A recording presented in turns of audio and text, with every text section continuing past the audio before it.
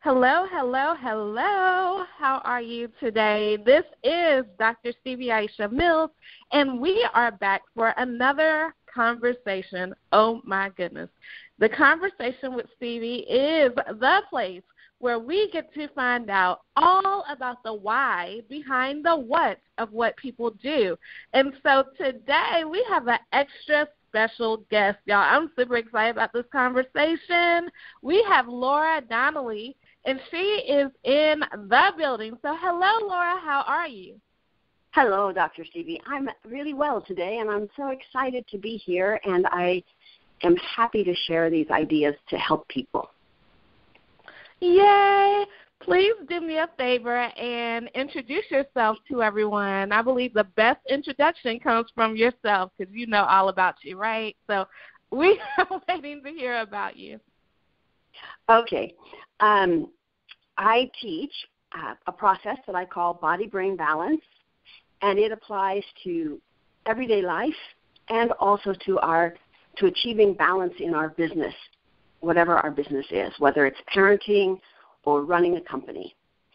And I was a performer, so I dealt with pressure on stage, and I practiced the Alexander technique, which is a way of observing ourselves so that we can see how our thinking changes the way our body functions and how we feel emotionally also. So my work kind of combines that along with a lot of movement fundamentals about knowing the body. And one of my most favorite things is to help people reduce stress and eliminate overwhelm so they can discover their right effort to achieve balance in whatever they wanted to do, whether it's communication in the boardroom or around the family dinner table. Wow. Okay. I love that. I love that. And I know you told us that you were a performer, so can you tell us how did you say, what was that aha moment that you're like, okay, I'm going from being on the stage or in the performance to being the person who is helping people to ideally get to the performance of their lives? It was probably pretty gradual, but I started practicing the Alexander technique, which is a way of achieving balance in yourself, between your thinking, between your feelings, and between how you're acting. And I started it because I wanted to be better on stage. And very quickly, I realized that this had a profound effect on my marriage, on my communication with my friends and business associates. And I realized this is something that people can use themselves. The skills you learn, you get to use yourself whenever you want them to achieve freedom in their life. And I kind of call it also optimum flow, which a lot of people think of the flow state as being in a state of grace, where you just can't make a wrong move. So early, I started to incorporate these ideas into how I taught dancing so that I wouldn't pass on the bad habits that I had learned as a dancer or early in my career, where it was just pretty much, if it doesn't hurt, you're not doing it right. And really, pain is a sign that we're on the wrong track. So then I did that, and then as I got a little bit older, I decided to retire from the stage because I got tired of touring. And gradually, this became more of a focus in my life and more of a focus in my teaching. Wow. I love everything about this. Let me tell you, I love everything about this because my core principles revolve around freedom, flexibility, and fun. So you already have me with that. And then I love to dance. I've done ballet. I've done, liturgical dance. I've done all kinds of dancing. And so that's part of it. And one thing I know for sure, and I never got, to the level where you were. It's just something I enjoy doing. But for me, the great thing about it, and it connects to the flow that you're speaking of, is that honestly, only the people who are dancing or the choreographers know what the dance is supposed to be. And dancers have the freedom, the flow, the flexibility to create their own dance. And so I would love to hear your thoughts on that. If you could just take that point and dig a little bit deeper on what that brought up for you, because I believe that it definitely talks about what you're talking about in a way that people can see clearly. Okay. So most of the time when we make mistakes, I mean, okay, let's face it, we're human. We're going to make mistakes. But one of the things that causes a great deal of stress is fear of making a mistake. And darn it, if that just doesn't make you make a mistake. So what you said, that the audience watching, they don't know the steps. They don't know the exact time you're supposed to be at a certain place on stage. So if you are in the moment of the performance and you miss a couple of steps, nobody's judging that. They're judging, are you communicating from your heart authentically? And if you make the mistake and you start to judge yourself, right? You say, oh, no, I goofed up. You're going to be twice as far off the beat. You're going to take yourself even further down the road of making a mistake. And if you just keep in the flow of the moment and you say, well, that was interesting, and now I'm here, which is where you're supposed to be at the right time, and you just keep going. And for me, it's like what happened before is gone, and what's going to happen next isn't here. The only thing that is important is right now. And as long as I stay right now, right here, allow myself the grace to forget about that and like start to worry about what I'm going to say next. You can hear that, right, in my voice? Oh, no, what am I going to say next? Wait, just come back to me. Come back to me right here, right now.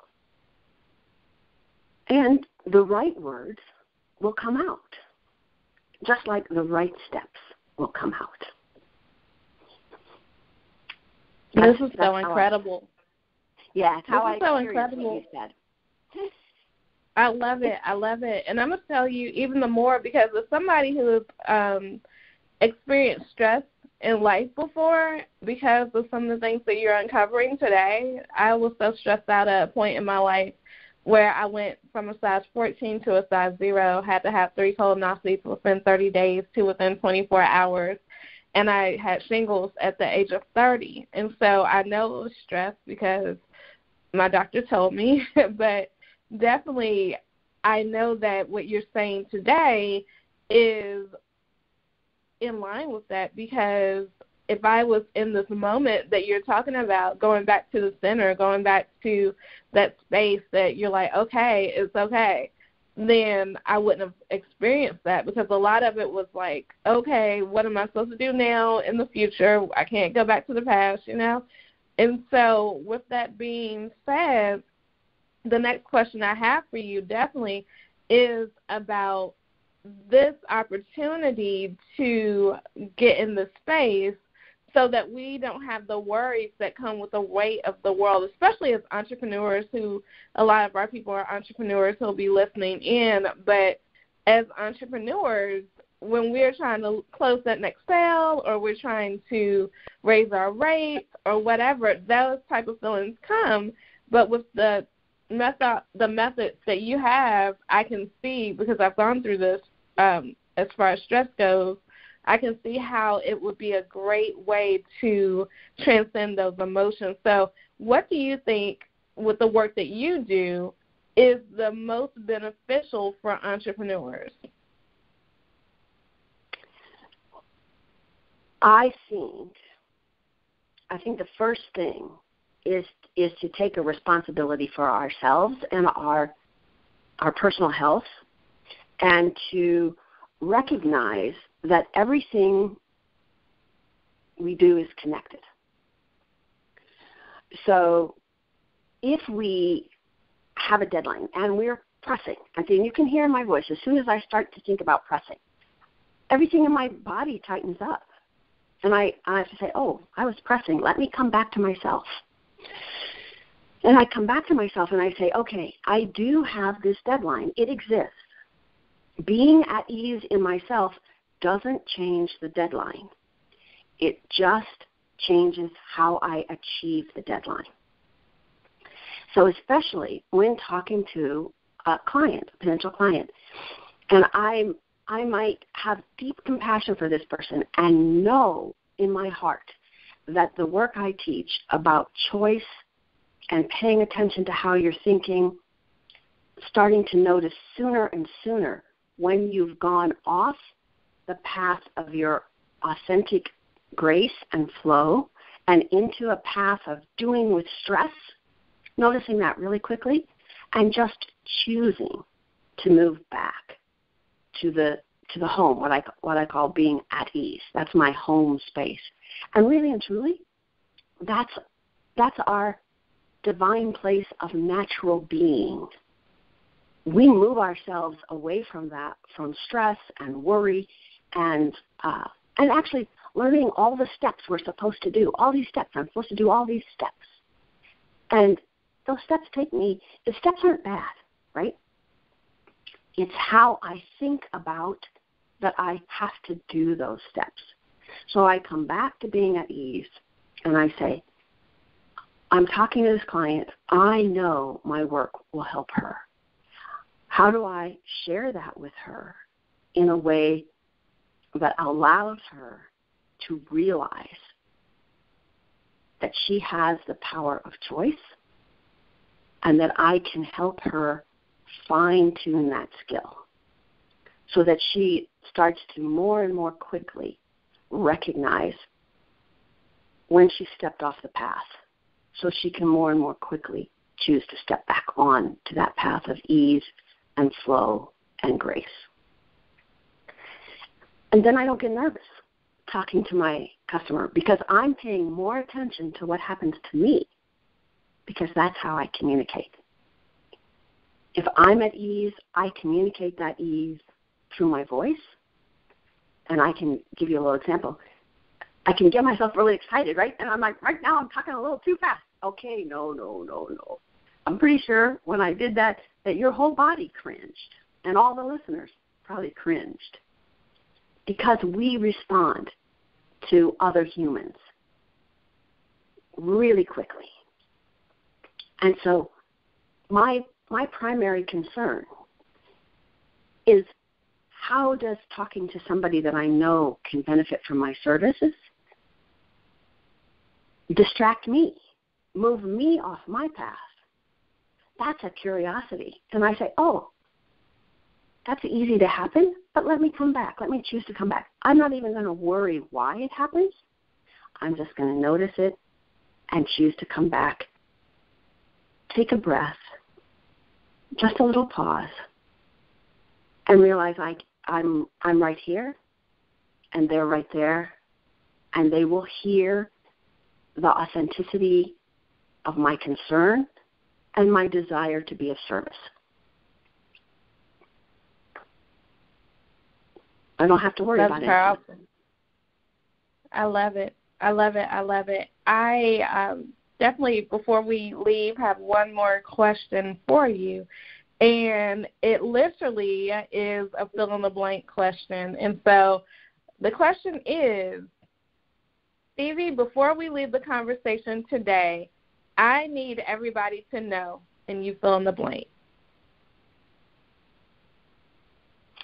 I need everybody to know, Stevie, that choice is powerful, personally powerful, and it's the road to freedom and fun.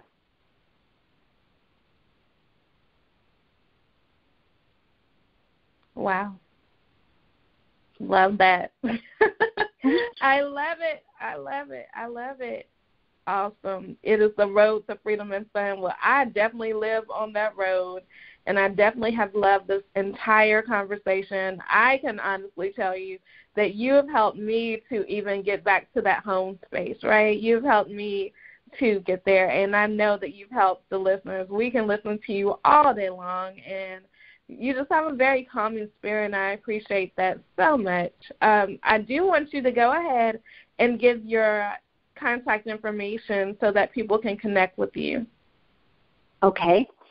They can email me if they want at Laura, Laura, at dancingwithease, all one word, .com. And that's my website, too, so if they wanted to just check out the website first, they can go there and see some more ideas about ease and flow and stepping into ease and how easily you can do that. So it's just been wonderful talking to you, so thank you so much. Yay. I appreciate this conversation. Y'all, you heard her. You definitely want to connect with her. Laura has just come in here and got us all the way together with getting back to our home space. I love that so much. And this is super exciting, y'all. This has been another conversation with Stevie. And today we have just felt in just a beautiful space. Remember, if you want to connect with me, definitely go to clickthecashnow.com. Again, clickthecashnow.com. That is where you can get my book that teaches you how to make six figures online in your business. This is Dr. Stevie Aisha Mills, and I end everything I do the same way by saying, make it a great day. Don't have a great day. Make it a great day. Why? Because you, and yes, you too have the power to do so. Bye for now.